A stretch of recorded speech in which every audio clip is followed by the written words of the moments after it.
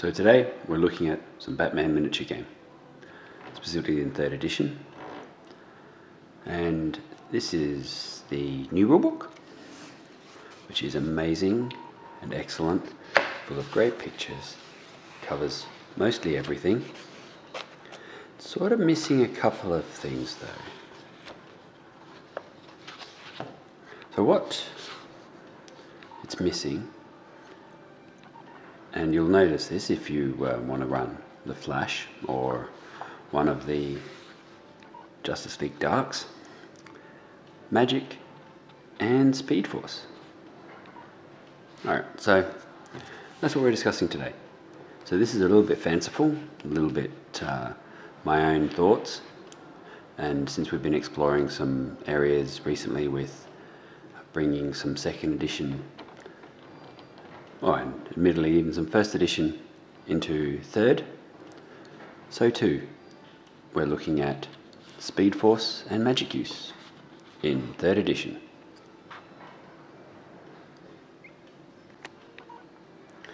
On my Patreon site, which I'll have the details down below, I've got a document that has how they work. So if you wanted to have a look at that afterward, and the magic and the spells. So a lot of it is the conversion of the rules into 3rd edition.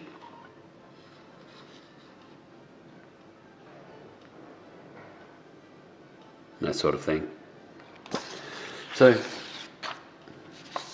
what I was looking at for this was that in 2nd edition, when they introduced Speed Force and Magic, they introduced it and they created their own phases for them. So what I wanted to do was stick with the same phases that we had with 3rd edition, being the 3 main phases, and I worked it out from there. So what I have is that both the Magic use and Speed Force are considered special action.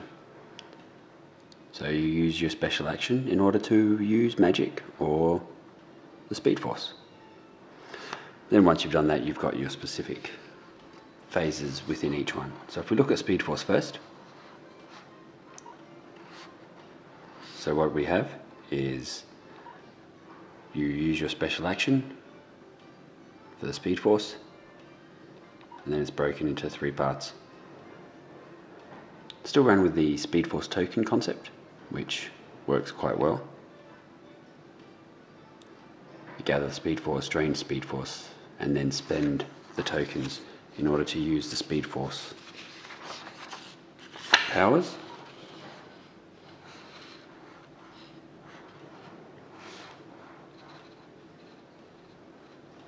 So for a fast combo, 2 successful hits, you gain an extra strike. Just using the rules that are currently in the compendium for 3rd. But I still stuck with the hyper fast, 2 successful hits. Gives you 2 additional strikes rather than 1 for 1. You still need to get the 2. I thought that was still worth it. You collect your Speed Force tokens. Then we have the drain Speed Force phase, if that's applicable. And then we spend the Speed Force tokens.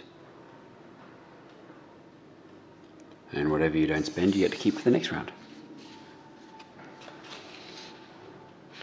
Of course, you've still got the paradox.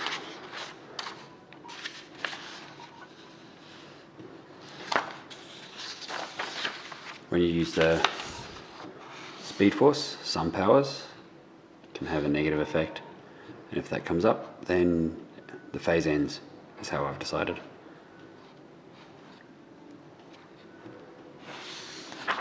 Five plus, 6 plus, etc, etc. And then if you get a paradox,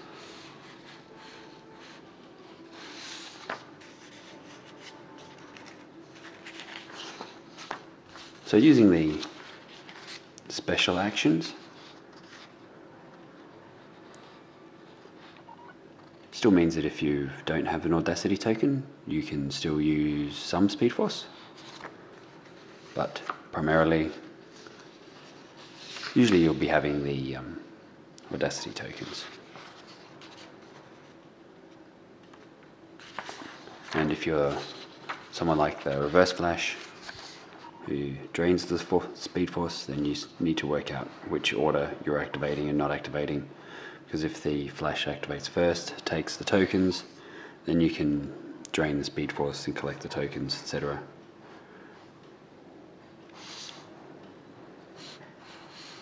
So there's a degree of strategy in when you activate.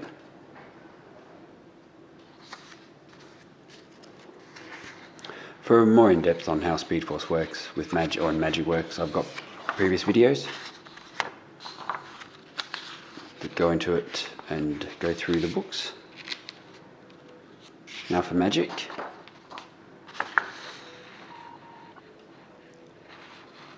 So with Magic, still a special action, but you have to spend an effort. Then that gets you your Magic points. So yep, all Magic comes at a price. So you cop the stun to get your Magic power points, and then you can cast spells and do what you need to do. So speaking of effort, what I've also decided to do, sorry, just to bounce back, the Speed Force element has the fatigue rule, and I've decided that with 0 effort, that's when you get the fatigue rule. So as long as you've got some effort. If you run out of effort, then that's it, you're fatigued.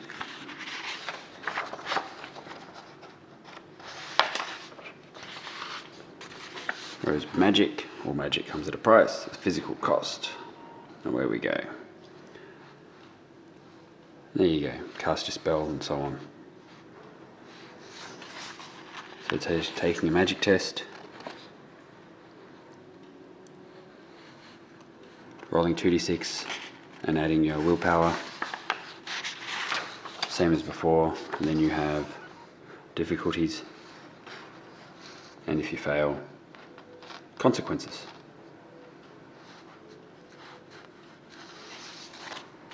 Also put up nearly all the spells for everybody, just some of the individual spells I don't have up there. I'll put them up.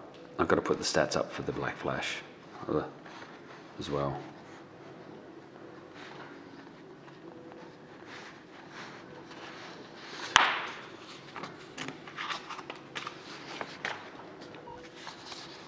So this is, as it says, in no way official, but if you've got Flash, any one of the Barrys, or Kid Flash, or you're going to be running with Zoom or Reverse Flash, then you need to work out how you're going to be using Speed Force. And same too with the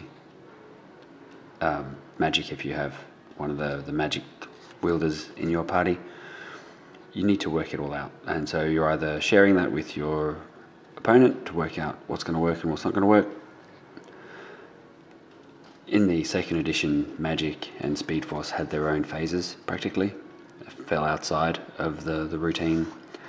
I thought about that, but then how does that work with Audacity and so on? So my reasoning for using it as a special action, I think is pretty sound. So, yeah. So anyway, I've got the link up for my document that I've put together. Have a look, let me know. And what do you do? I mean, obviously once we have these unofficial rules, that's all good, but at this point, they're not official. It's a work it out between yourselves sort of thing, and I just think a little bit of consistency is required. In no way official, just one fan trying to make sense of a chaotic world. That's exactly right.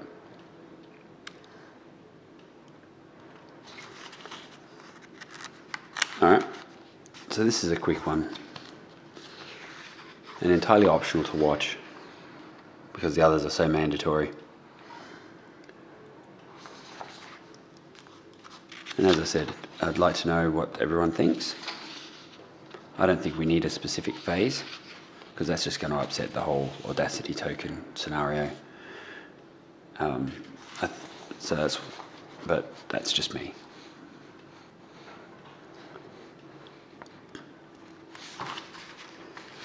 Cool. Alrighty. Well, thanks for listening to this really quick one. Magic and Speed Force in 3rd edition.